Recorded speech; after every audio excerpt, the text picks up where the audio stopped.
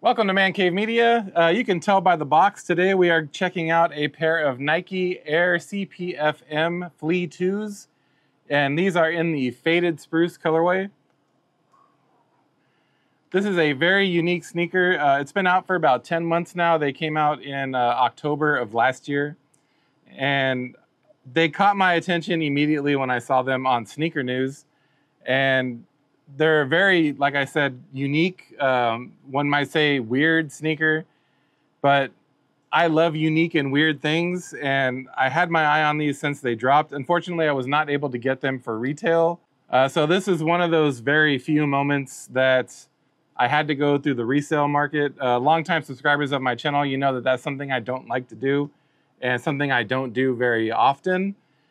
But I did have these on my radar for a long time. I've been looking at different listings and, just trying to keep track of what they're going for and trying to find the best time or the best price, I guess I should say, or a price that I'm willing to pay, I guess is how I should put it. And finally, that opportunity came up via eBay.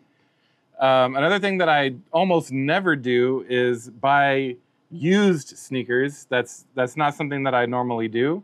It's just a personal preference. It's not like there's anything wrong with it. It's just I prefer not to do that. But in this case, the seller listed these as only worn one time. So I figured he or she, or they probably do YouTube, and they bought them to do a review, had them on their feet once just for the video, and maybe wore them for the day just to, give a review on how comfortable they are.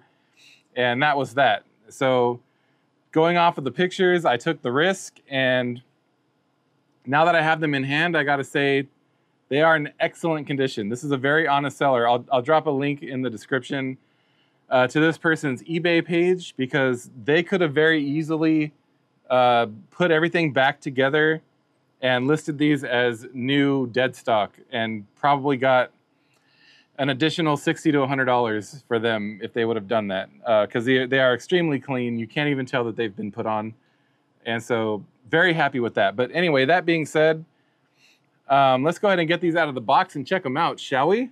All right, so right off the bat, this is a very large box. I have watched other reviews, of course, and they did mention the size of the box and how exaggerated it was. It's a pretty cool box. I'm usually not one to keep my shoe boxes. I have a couple here and there of sneakers that I really like, and so I did keep the box, but this is one of those that I'll probably try to find room to keep this guy because it is a very unique box. So right off the bat, as I mentioned, these were purchased through eBay, so they went through eBay's authentication process. So authentic without a doubt, asterisk, probably, hopefully, maybe. He or she, they, I keep referring to the seller as a he. I don't know, it's a he. But anyways, the seller, included the hang tag off the sneaker, which again, as I mentioned in the review, they could have very easily, you're going to see in a moment, they could have very easily packaged this up as dead stock and sold it as such. So this is a very honest seller. So this is the bag that comes with them. It's a very, very nice bag. I've seen lots of reviews and pictures of it. It says Flea 2, and on the top says Nike Air. I'll get close-ups of the bag, of course. But yeah, it's a very nice bag. Really thick, good quality bag. I dig it. So we have this nice blue and white paper. And sneaker number one. Such a unique, funky, weird looking shoe, man. And I like it so much. I can't express how much I like this weird shit. It's so cool. There's your eBay authenticity tag. And sneaker number two. Oops, upside down. Sorry, my bad. So this seller even went as far as to put the thing for the charms back in the shoe.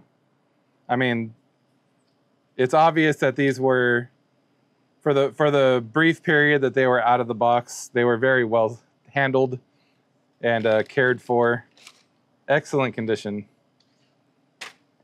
So that's why, one of the reasons why I didn't mind buying these used. But I will get close-ups of the box as well, because it is a very cool box. I like it. Of course, it's huge. I got to find a spot for it, but I think I will.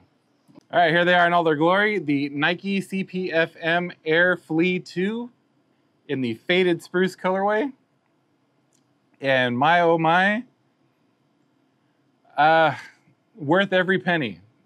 These are a very unique, very cool sneaker. I dig them, man. I dig them a lot. So if you've been living under a rock for the last 10 months, or if you're not into sneakers and you just stumbled upon this video, the upper on these shoes is 2 different shades. So on the right foot, or the right shoe, it's more of a greenish color upper, and on the left shoe, it's more of a bluish. So starting with the outside of the sneaker, what takes center stage is the exaggerated midsole and outsole. It just like dominates the design of the shoe. And then also the exaggerated and removable Nike swoosh. That also just like dominates the shoe. So the swoosh is held on with buttons that are on the strap. And you can orient it in different ways. I've seen people swap the swooshes and do like a Travis Scott reverse swoosh on these, which is pretty cool. I'll play around with it and kind of see how I like it. But all right, so aside from the exaggerated midsole, on the upper we have this neoprene material. And then we have these large black straps, large black Velcro straps, which is how you tighten the shoe. And on the straps, there's several buttons. So you can not only add the swoosh, but they also come with these little, I'm going to call them charms. Kind of similar, whoop, I dropped it. Kind of similar to like a croc. I keep dropping this one, it's kind of slick. This is a yin yang. And we also have a flea. And we have a Nike logo. They're pretty cool. They're really good quality. They got good weight to them. So you can tell those are going to last. And as I mentioned already, the removable swoosh, which also has snaps on the back of it. So aside from the faded green material, we also have a little bit of black just before the midsole. The straps, of course, are black. And oh, I didn't notice this before. There are some snaps on the sneaker itself, not just on the Velcro straps. There's a couple of snaps on the sneaker itself. On the inside of the shoe, more of the same. But we also have more snaps, one up here near the ankle area and another one down here near the heel. On the toe box, you get a lot of that exaggerated midsole, which is it's a really cool design, man. Really cool design. The tongue is attached. It's what I like to call a burrito tongue.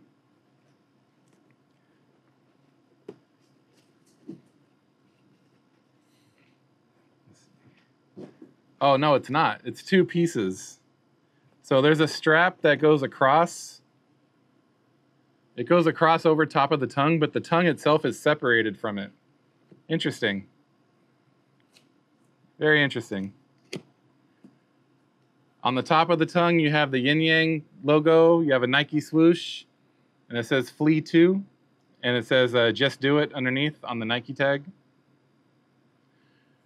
Pretty cool. On the heel of the shoe, we have 2 pull tabs. One says Air and one says Flea 2. And then more of that exaggerated midsole. And then underneath the pull tabs, you have Air on the back. Moving around to the outsole, you have this outline of a foot. that also glows in the dark. And then you have these stability, like, I don't know what to call these. They remind me of NMDs. And on the right side, it's gray and brown. And on the right sneaker, it's yellow and red. Both of them have the foot outline that glows in the dark. Other differences between the two shoes, really quick while I'm talking about it. On the pull tab for the left shoe, the Flea 2 pull tab is blue, and the air tag is green.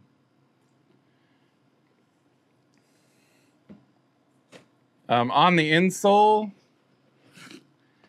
they have like a heat signature kind of look to them.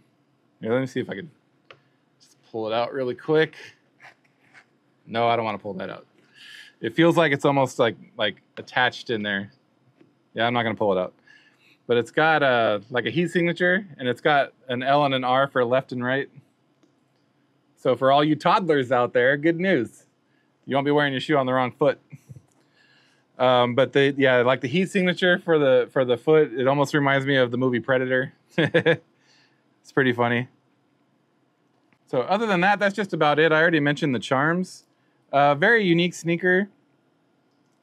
Had my interest from day one. Retail for these guys was $220 if you were lucky enough to get them for retail. The drop for them was it was kind of unique, and I think it was a step in the right direction. You know, you signed up for it. They sent you an email when you had a time slot, and you would go back, and if there were still some available, you could buy them. If I'm remembering that correctly. Unfortunately, my size was gone by the time it was my turn. But I wish I would have known about the sizing thing. Now there was a little bit of controversy around the sizing for these sneakers, and I will tell you, I've had these on already, and these are an 11.5. My true to size is size 12. These are 11.5, and they do fit me a smidge big. So I probably could have got away with an 11. So I wish I would have known that on launch day, because then that's 3 sizes I could have been trying for, and I didn't know any better. I was actually trying for a higher size too. I was going for 12, 12.5, and 13. That would have sucked if I would have got a 13, because they would have been huge. But I can see how some people are saying that they are sized up, and true to size, they're too big. I can also see the point of view of people saying that they fit true to size. It might be inconsistencies in the manufacturing, but in my opinion, my experience with this shoe, I've had these shoes on since I bought them. They are a tad big at 11.5, and my true to size is 12. So take that how you want to take it. I've heard very reputable sneaker reviewers on YouTube say that they are true to size. So if you want to play it safe and go true to size, if you were looking to buy these, you can go that route. But if you wanted to save a little bit of money, some certain sizes are cheaper than others, just like anything else on the resale market. So if you wanted to save a little bit of money and try a smaller size, I think you could get away with going a half size down. Just my experience. So retail for these, I mentioned already, was $220. They launched back in October. And if I remember correctly, they also did a shock drop on sneakers, but it happened while I was at work, and I had no chance at all to try to get them for that. So I've just been kind of staring at them on eBay and StockX, for the last, 10 months? And finally, I found this seller that had them listed for a reasonable price. Again, I usually don't go for shoes that are listed as used, but going off of their description of the sneaker and the pictures they posted, I took a chance, and it was a very good chance or that chance paid off, I should say, because these, you can't even tell they were worn at all. So very happy with my purchase. But all right, so that being said, let's go ahead and get some on feet and some close-ups of these weird beauties, shall we?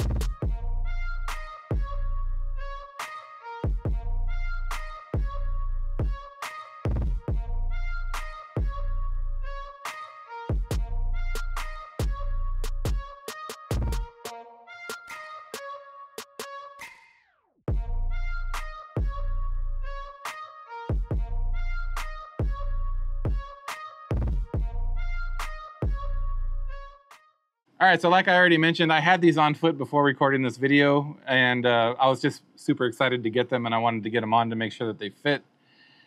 So I already knew ahead of time how they felt. They are really comfortable.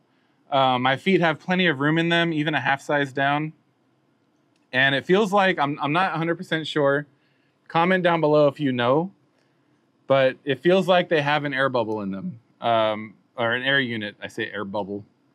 What am I, 5? It feels like they have an air unit in them, at least at the heel. They might even have an air unit at the toe, or at the ball of the foot. But definitely they feel like there is an air unit at the heel. So comment down below if you know if there is or not. But that's just how they feel to me on foot. They are a pretty comfortable sneaker. It feels a little weird when you put them on because it feels like your foot would be like high and maybe a little bit unstable, but they don't feel that way at all once you put them on.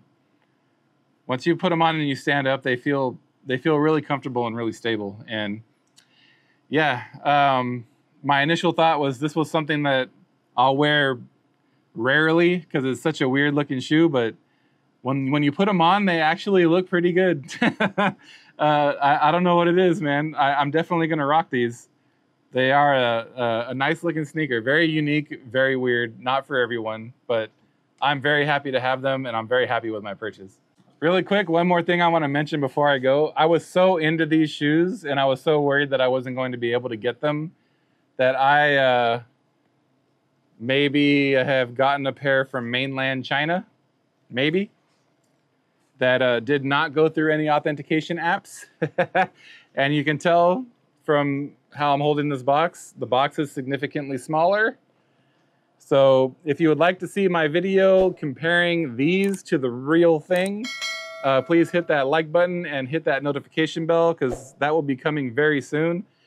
Longtime subscribers of my channel, you know that I dabble in the illegitimate sneaker market, however you want to say it, the replica markets, the mainland China markets. However you want to say it, and it's been a long time since I've seen a rep this bad. So if you're curious to see, hit that notification bell so you can find out. All right, that's all I have for this one. Thank you again for stopping by. Please smash that like button if you enjoyed this video and help feed that algorithm. I hope you have a great evening, and like always, thank you for watching.